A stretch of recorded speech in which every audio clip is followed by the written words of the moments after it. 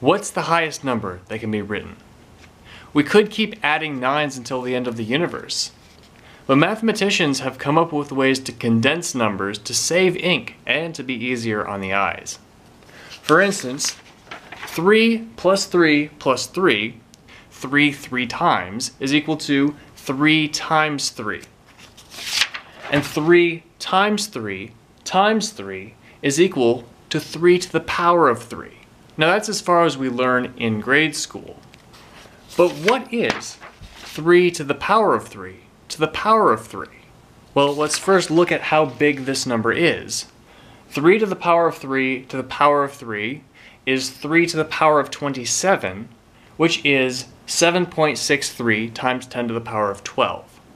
7.63 trillion, just with 3 digits. And if we added just one more 3 up here, it would be 3 to the power of 7.63 trillion. A number so big, we could not write it conventionally. We'd never run into something in our lives where this big of a number applies. But mathematicians don't care too much about what's practical, and they decided to keep going. We can write 3 to the power of 3 to the power of 3 as 3 arrow 3. And we can write 3 arrow 3 as 3 double arrow 3. And 3 double arrow 3 is equal to 3 triple arrow 3. And because mathematicians want to save as much ink as possible, they simplify it to 3 arrow 3, meaning 3 arrows, 3. So the highest number that could be written in the entire future of the universe is if we wrote 9 arrow, 9 arrow, 9 arrow, 9 arrow, and so on for 2/3 of the remaining time in the universe. And for the last third, wrote 9s all the way down the other side. That is the biggest number that could ever be written.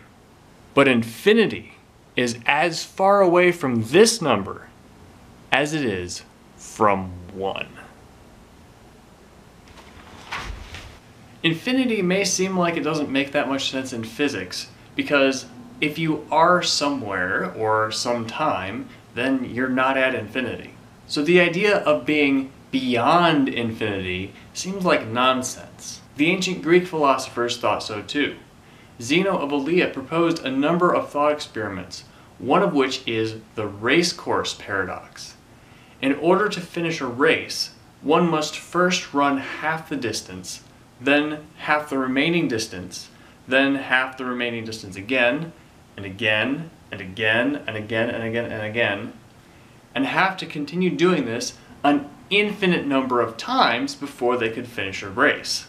What the ancient Greeks concluded from this, and other experiments like it, is that motion is impossible. Man, I respect philosophy. But seriously, if we don't want to come to this absurd conclusion, we have to question some of the other assumptions that go into the thought experiment. One such possibility is that it is possible for things to happen after an infinite sequence of events. Here's a number line from 1 to 10. Suppose we want to list all those half steps between 0 and 1. So let's rescale our number line. Whoa! There are an infinite number of fractions in this range, which means the number 1 is now infinitely far away. So what does this mean for the number 2? It is now past infinity. Now, does this mean that things that happen at number 2 no longer happen? No, of course not. How do we see what happens at number 2? How do we represent what happens at number 2? Well, we rescale our numbers back to us. Now, of course, this is just playing with math. It has no relevance to physical reality, right? A black hole has gravity so strong that light cannot escape from it. This gravity dilates time, like all gravitational sources do, and the closer an object gets to the event horizon, the slower time passes around it, until at the event horizon, time is stopped.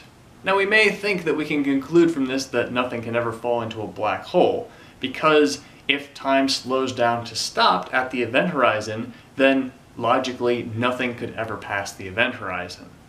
However, the size of an event horizon depends on the black hole's mass, and there comes a point when the falling object gets so close to the event horizon that its mass plus the mass of the black hole creates a new event horizon outside the object.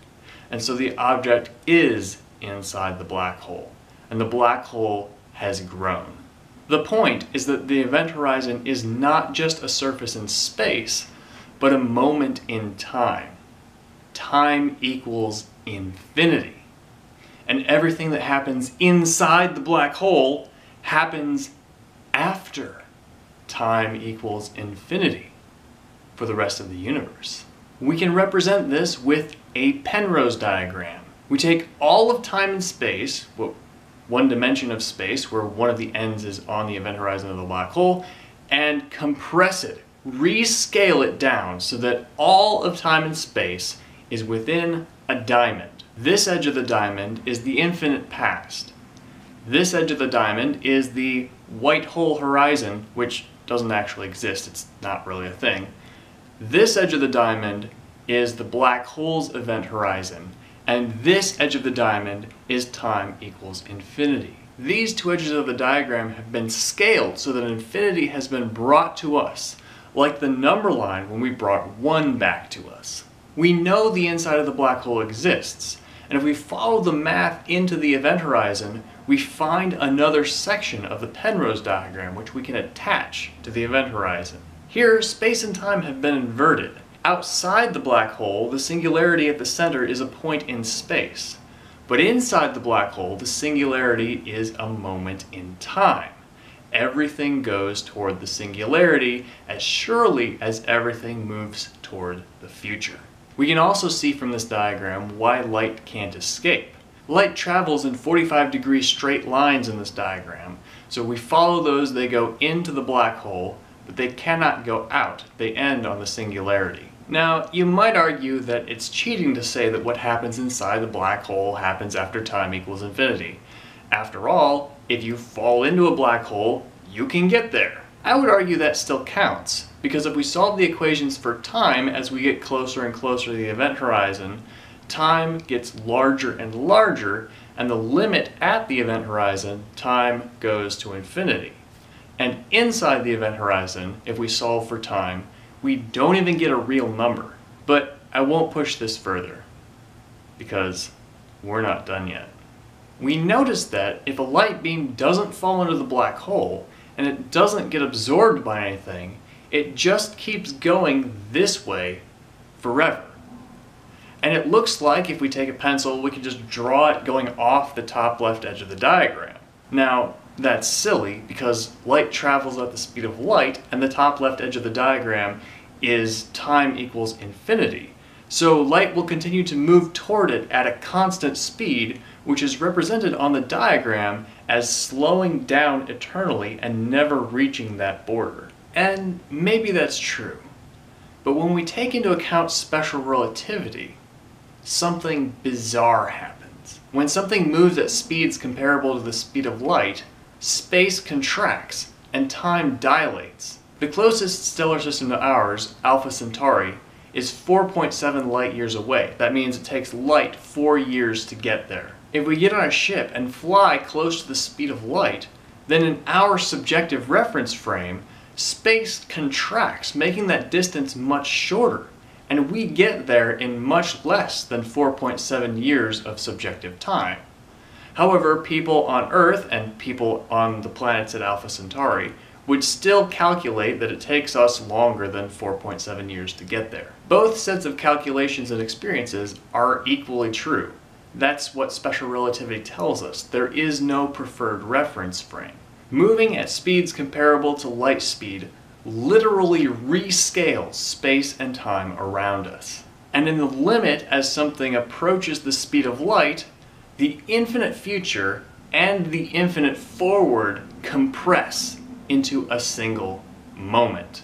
This means that in the frame of reference of a photon which travels at the speed of light, the beginning of its journey and the end point of its journey are the same moment and the same place. So, in the reference frame of a photon, what happens if it never hits anything? If there is no end point to its journey, it could be that all of the infinite future is compressed into a single moment, and that photon reaches some new kind of space-time continuum beyond infinity. The physicist Roger Penrose, whom the Penrose Diagram is named after, took this idea seriously and calculated what would happen in that space-time after infinity. And what he discovered from his equations is that it would be a new Big Bang. This theory is called Conformal Cyclic Cosmology, and Penrose and his collaborators looked for patterns in the cosmic microwave background of our Big Bang that might have come from a previous infinitely long universe. The evidence they found has been discredited, yet conformal cyclic cosmology remains on the shelf of plausible theories that might explain the origin of our universe. If the idea of something happening after infinite time still doesn't make sense to you, remember that physics has shown us time and time again that our intuitions are not very good at accurately describing what reality is really like, from relativity to quantum physics to statistical mechanics. When the math of an idea works, we have the responsibility to question our intuitions and open our minds to the possibility that we might be wrong. It could be that we exist in a space-time that is happening after the infinite time span of a previous universe. Thanks for watching. I'll see you next time.